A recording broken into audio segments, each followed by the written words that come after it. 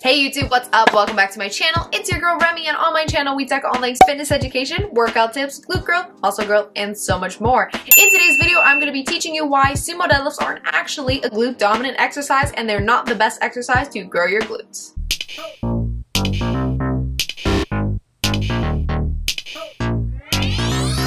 A common misconception in the weightlifting world, as well as trending on TikTok, is that sumo deadlifts are a glute dominant exercise and they are great for growing your glutes.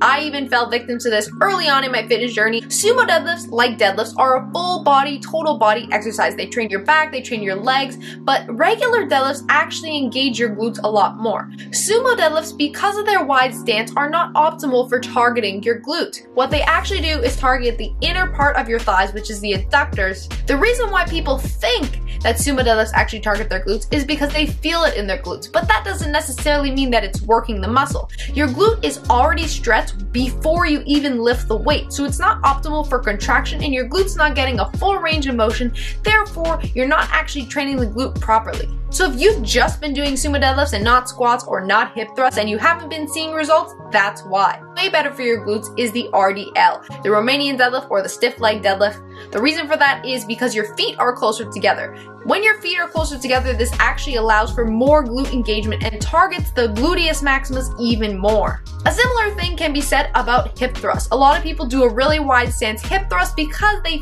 feel it in their glutes more, but that's just because of the positioning of the movement, whereas it doesn't actually work the muscle. A close shoulder width stance is best for both deadlifts and hip thrusts. So if you want to grow your glutes, stick to your hip thrusts, your squats, your RDLs, and your hip bridges. That's it for today's video. Thank you guys so much for watching. That was why sumo deadlifts are not actually the best exercise to grow your glutes. If you like this video, be sure to give it a big thumbs up and comment down below what you want to see next. Any questions you want answered. Check me out on all my other social medias, and I'll talk to you guys in a couple days in my next video. Bye, Fit Fam.